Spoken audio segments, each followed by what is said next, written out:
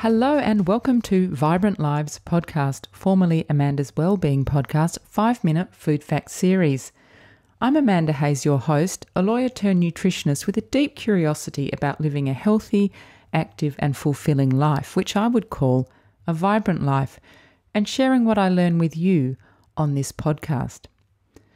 Before I launch into today's episode, I'll just let you know that the content of my 5-minute food facts series is for information purposes only, and it's not intended to replace the advice of your own health professionals.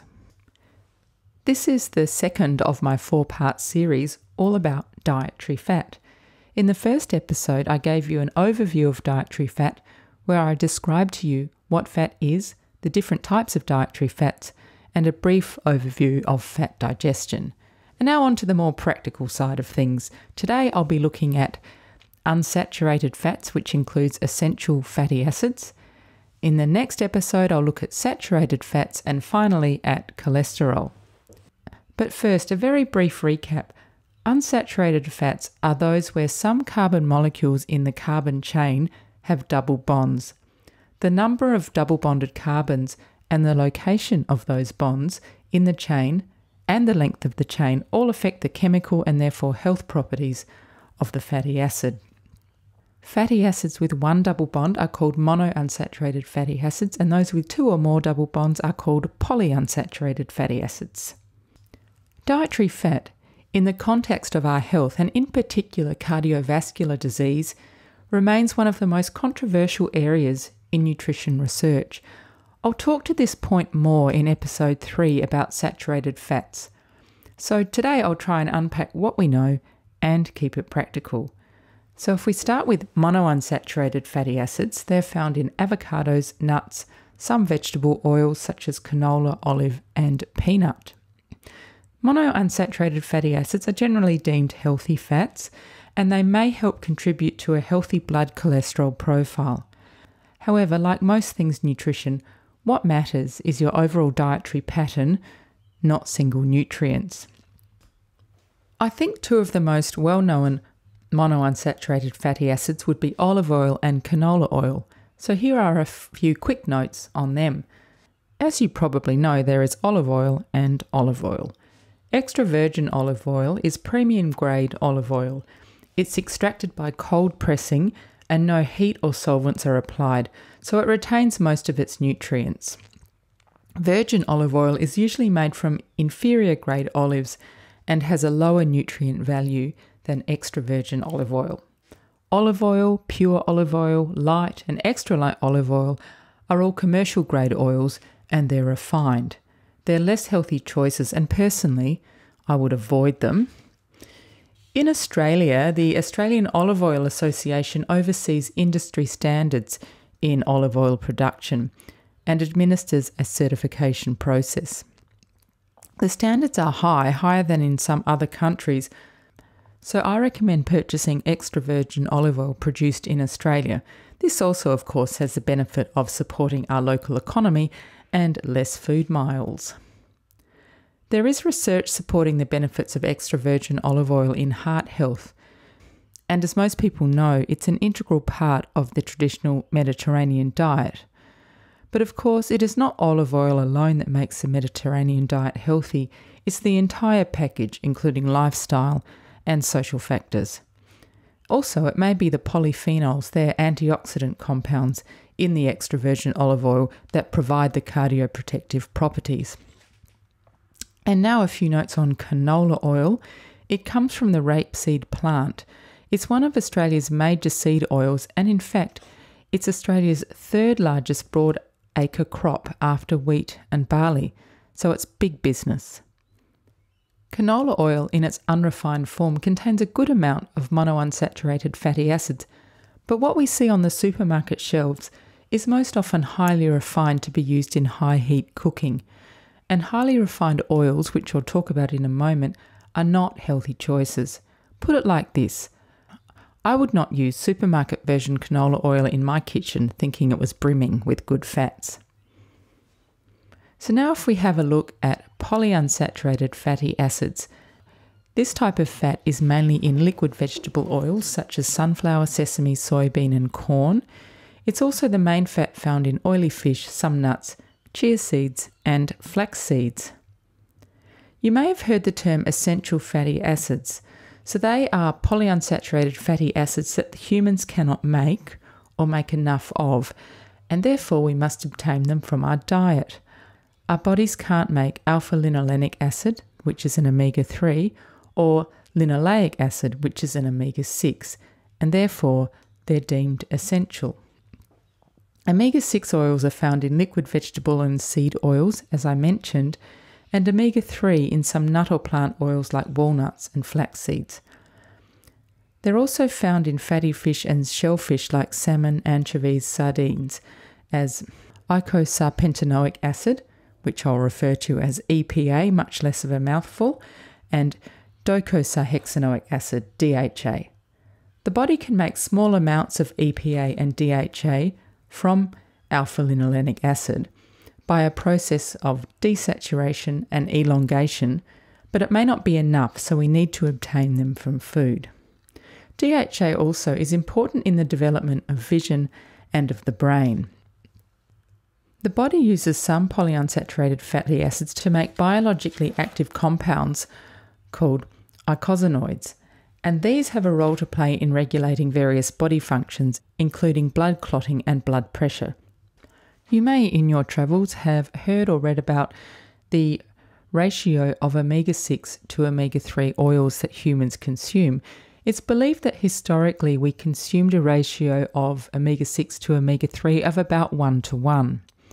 But now with the commercial production of omega-6 containing vegetable oils, the ratio has swung to more like between 10 and 20 omega-6 to 1 omega-3. The imbalance is hypothesized, in other words suspected, not known for sure, to contribute to chronic inflammation, as omega-6 produces more pro-inflammatory metabolites, while omega-3 produces more anti-inflammatory ones. However, the majority of human studies have not actually confirmed this biological hypothesis, so it's still unknown. Scientific evidence does, however, support that adequate dietary intake of omega-3 from plants in the form of ALA and from fish and seafood in the form of EPA and DHA is associated with significant reduction in coronary disease risk and sudden death, so that's good news. It's worth noting that these protective effects are mostly associated with fish consumption rather than supplement use. However, some studies have found favourable results from fish oil supplements, whilst others have not. It's really highly individual and probably depends on one's underlying omega-3 status. I would say that if you are considering taking omega-3 supplements, I recommend speaking with a health professional, like a registered practicing nutritionist, to ascertain if it is necessary, and then to discuss the side effects because there are some. In any case, in the interest of keeping this episode practical, I'll look at cooking with unsaturated oils. Oils are very useful, vital even, in cooking. We use them in salad dressings, marinades, for pan frying, stir frying and more, so it pays to know which oils are most suited to what you are concocting in your kitchen. For starters, some oils have neutral flavours and some, like extra virgin olive oil and sesame oil, have distinct flavours. If you want to cook with oil, for example pan frying something, knowing a little bit about an oil's smoking point is useful. The smoking point, which is also referred to as the burning point, occurs when an oil starts to burn and produce smoke. If you heat an oil to this point, many of the nutrients in the oil degrade and they can release harmful free radicals. For a recap of free radicals, jump back to my episode about antioxidants. I'll put a link to that in the show notes. The smoking points of some common household or cooking oils are refined light olive oil is 240 degrees Celsius, canola oil 204, vegetable oil 204 to 232, and extra virgin olive oil 163 to 190. This is really the only oil I use in cooking, and the smoking point, in my experience, is high enough to pan fry. In general, the more refined an oil, the higher its smoking point, And a quick note on refined versus unrefined oils. So oil is obtained from plants, nuts or seeds by an extraction or pressing process. Oils left in their natural state are labelled as raw, virgin or unrefined and in general retain their health properties. Oils that are further processed after extraction, for example by bleaching, filtering, deodorizing and or heating to break down the virgin oils, leaves you with an oil that has a neutral taste and a higher smoking point. So these are the kind of oils that are used in processes like deep frying. Refined oils are cheap, they are highly processed and really have little to recommend them from a health point of view. Out of curiosity, I had a quick look at the McDonald's Australia website to see what oils they use for their deep frying, and this is what it said, quote, "We use a blend including canola and sunflower oils to cook with. Like all vegetable oils, it's cholesterol-free and has 85% less trans fat than our previous blend." End quote. 85% less trans fat. I'm not sure what quantities of trans fat used to be in that oil, but that is ringing alarm bells for me. Also, I'll unpack the cholesterol-free comment in my 4th episode. So I guess to sum up, the really important information is how much and what type of fats and oils should we consume. There is so much ongoing research and debate. So according to the Australian Dietary Guidelines that were last updated in 2013, so they're pretty old, we should choose reduced fat dairy and replace foods high in saturated fat with foods containing unsaturated fats. However, the era of demonising fats is over. The dietary guidelines are up for review, and so I think it'll be interesting to see how they will look when it comes to fats. So at the end of the day, this is what I'd say. Fats and oils are an important part of our diet. We need them to provide energy, to insulate our bodies, and for our cell membranes to function properly, just to name a few reasons.